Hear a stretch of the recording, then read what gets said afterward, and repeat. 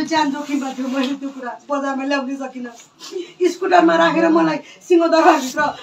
लग्दै भन्नुहुन्थ्यो आफ्नो गाडी छोडेर त्यसपछि स्कुटर पछाडि बस्दाखेरि कस्तो व्यवहार गर्नुहुन्थ्यो दाइ तपाईँ आउनु न तपाईँ आउनुहोस् मसँग लाइभ बस्नुहोस् अनि म भन्छु तपाईँले मलाई मेरो स्कुटरको पछाडि बस्दा तपाईँले मलाई कस्तो गर्नुहुन्थ्यो दाइ आउनु न म तपाईँलाई भनिदिन्छु यहाँ लाइभ देखाउँछु अनि त्यो दिदीबहिनीले हेर्न सक्छन् कि सक्दैनन् मेरो दाजुभाइले हेर्न सक्छन् कि सक्दैनन् विश्वभर तपाईँलाई भगवान् भन्ने आमाहरूले हेर्न सक्छन् कि सक्दैनन् त्यो दृश्य म तपाईँलाई म स्कुटरमा बस्दा तपाईँले गरेको लाइभ दृश्य देखाउन चाहन्छु म स्टुडियोमा जाँदाखेरि तपाईँले अलिकति साइड मात्र पाउनु भयो भने गरेको त्यो व्यवहार म तपाईँलाई यहाँ लाइभ राखेर देखाउन चाहन्छु तपाईँले कस्तो गर्नुहुन्थ्यो गाडीभित्र तपाईँले गमलङ्ग त्यो पछ्यौरा ओढेर तपाईँको हात कहाँ कहाँ कसरी पुग्थे तपाईँ त्यो पनि म तपाईँलाई यहाँ लाइभ देखाउन चाहन्छु दाइ तपाईँ सक्नुहुन्छ भने आइदिनुहोस् म यही भन्छु अरू होइन सबैलाई बराबर कन्ट्याक्ट गराएको थिएँ भन्नुभएको थियो सबैलाई बराबर कन्ट्याक्ट गरे भए हामी 5-6जनालाई मात्र अपमानित गरेर किन तपाईँले पढाउनु भयो बरु मैले सकिनँ भाइ बहिनी हो भनेर एउटा खाता आएर बिदा गरेको भने हामी यो भन्न बाध्य हुने थिएन यो भन्छु म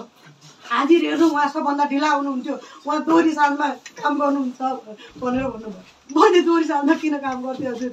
घरमा मैले भाडा तिर्न नसकेपछि परिवार पाल्न नसकेपछि त मैले रातभरि दोहोरीमा पनि काम गर्नु पर्यो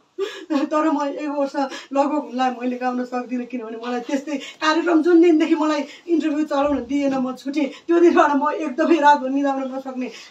क्यामेरा अन हुँदा हाँस्नु पर्ने बाध्यताले गर्दा मेरो स्वर सुक्दै गयो मलाई भोकल कर्डमा समस्या भयो भन्नुभयो डाक्टरले उपचार गरेको कागज पनि मसँग छ म यही भन्न चाहन्छु दाइ म 7 बजे आउने मान्छे 12 बजे आउने 11 बजे आउने कसरी भएँ त्यो कुराको पनि तपाईँले स्पष्ट जवाब दिन सक्नु भएन त्यो दिन म यही भन्न चाहन्छु अनि त्यसपछि आएर मलाई हल्ला अफवाह गर्नुभयो भन्नुभयो हल्ला इज्जत महिलाले एउटा छोरीले इज्जत दाउमा राखेर हल्ला अफवाह गर्छ भाइरल हुनलाई गर्छ कहिले गर्दैन नि यो कुरा तपाईँले ख्याल गर्नुहोस् दाइ तपाईँ चाहनुहुन्छ भने मसँग लाइभ आएर बसेर भन्नुहोस् अनि मलाई तपाईँले गरेको व्यवहार म देखाउँछु सिंहदरबार छिराउँदा तपाईँले के गर्नुभयो कस्तो व्यवहार गर्नुभयो अरू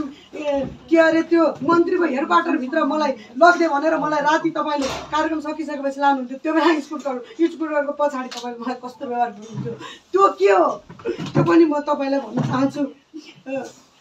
अब सँगसँगै फिल्मको कार्यक्रममा नलगेको त मलाई थाहै छैन भन्नुभयो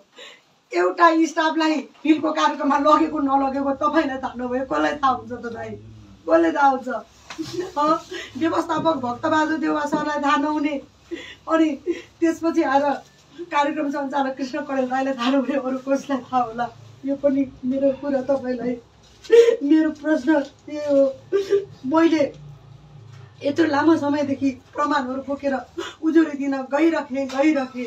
पनि मेरो उजुरी